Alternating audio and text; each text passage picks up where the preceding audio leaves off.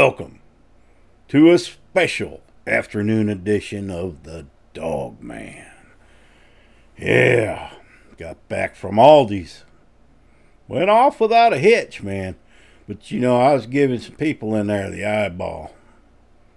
And if you don't know what I'm talking about, you'll have to look at the previous video on this channel where I talk about cart theft. It's real.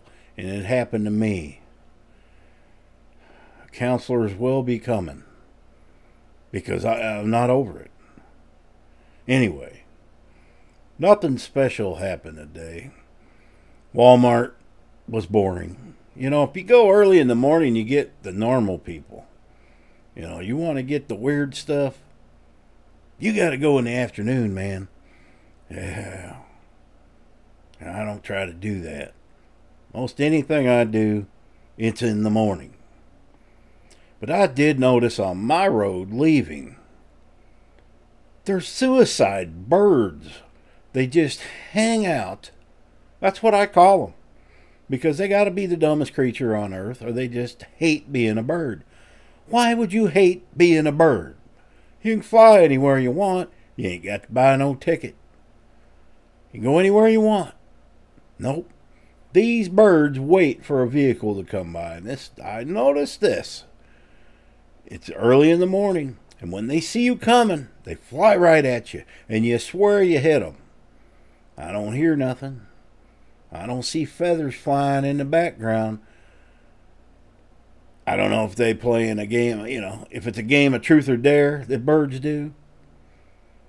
And then to make it worse, this is the time of the year. I could probably go out in my yard right now and see 15 rabbits if I looked hard enough. They are everywhere. And they do the same thing. They're hanging out on the side of the road and they want to see if they can beat you. I don't like killing anything, you know, especially if they're dumb enough to run out in the road. So we drove down the road, went through the suicide birds, the daredevil rabbits. And then you know what's next? This starts in about May of every year, as long as I remember. Growing up in Oklahoma, here in Arkansas, they do the same thing, probably other states. I never noticed it up north whenever I worked up north, Minnesota, Ohio. I never noticed this. But the tortoises, or the turtles, you got the box turtles, you got whatever they are, whatever breed, it don't matter. They're all turtles. I call them turtles. They like to cross over the road. Where the hell are they going? To the Great Turtley Turtle Convention of 2024? Are they daring each other? Are men born on one side of the road and the women turtles on the other? Don't know. When I die and get to the afterlife, I'm going to ask, why do they cross the road? Why can't their mothers lay their eggs on the right side of the road? Those are questions probably nobody else but me thinks about. But I did see one thing today that really got me mad. Of course, you know it was a dog. Now, Highway 71 is very, very busy two-lane road. That's the only way to get to Fort Smith. And on the way back, I was paying attention, but I seen him. There was a dog sitting on the side of the road, and he's just sitting there. And as soon as I passed, I could swear he looked both ways and he crossed that road. Don't know if he was somebody that, you know, somebody that lived on that highway, just lets him run like that. If so, I mean, eventually, if you let your dogs run loose to a highway like that, eventually that's going to probably be the end of them, which is sad.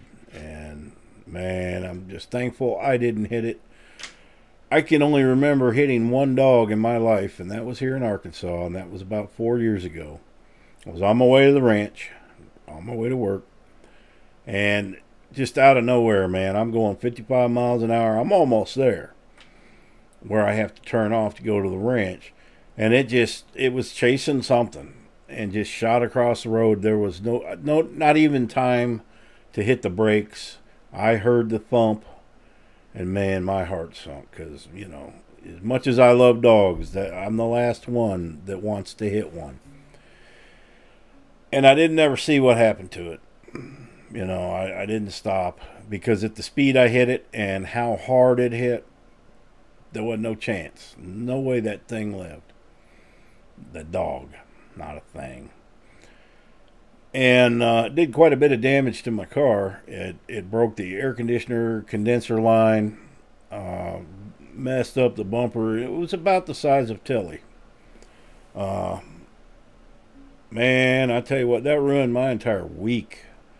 And it's something that nobody wants to do. I mean, I don't even remember hitting a cat ever. You know, I'm just careful. I'm very, especially around here, I keep an eye on the sides of the roads, you know.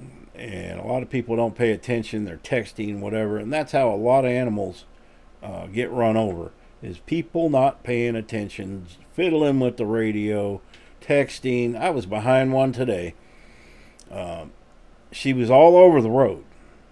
You know, it was one of them Camaros. That's what chicks drive, is those Camaros. You don't see dudes in them Camaros, them new ones. You see dudes in the old Camaros and the old Mustangs, but you don't see them in the new ones. They don't buy those. I wouldn't. And she's all over the road. I'm like, she's drunk. But that's my old school thinking. Then I thought, well, no, she's texting. Sure enough, you know, my truck sits up high. So I got around her because I didn't want to be behind that when she run off the road.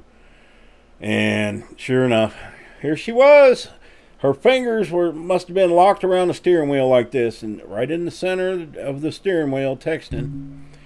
And so I slowed down and to see if she would look at me. She never took her eyes up. And then when we got to the light, I looked at her, she looked at me, and I went. And she just went.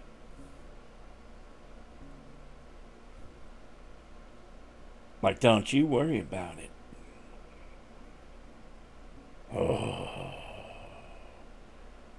Oh, you know, if I didn't need supplies, didn't have to go shopping, I probably wouldn't even bother to go out.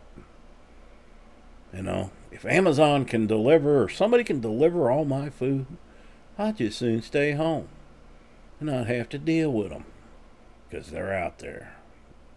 My nose itches. That's because I'm, you know, recording. So anyway, just thought I'd do a special edition for the afternoon because I want to test out my new microphone. How does it sound? I haven't even tweaked it yet.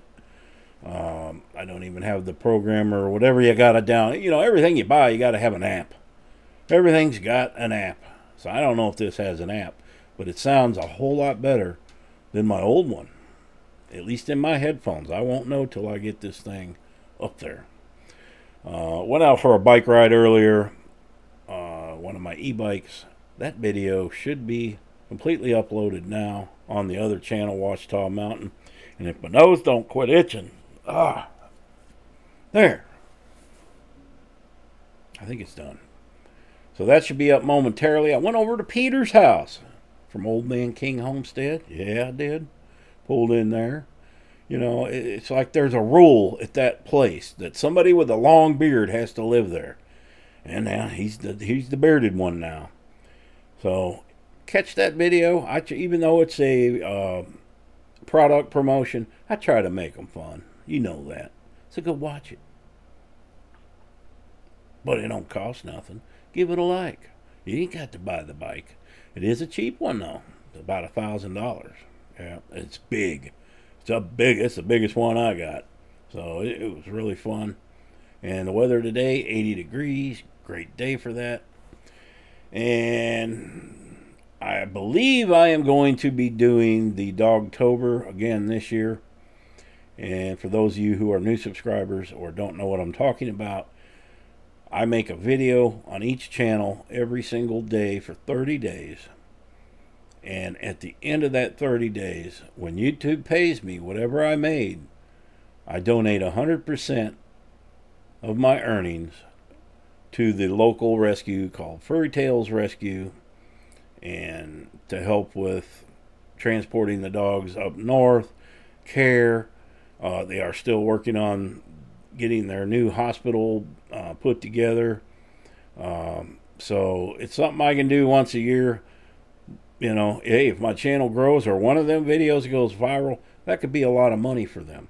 So I don't mind doing that. It's a little hard trying to figure out what to do every day, especially on 2 channels. But I did it last year. I'll do it better this year. So with that said, I'm going to get on out here. Happy trails.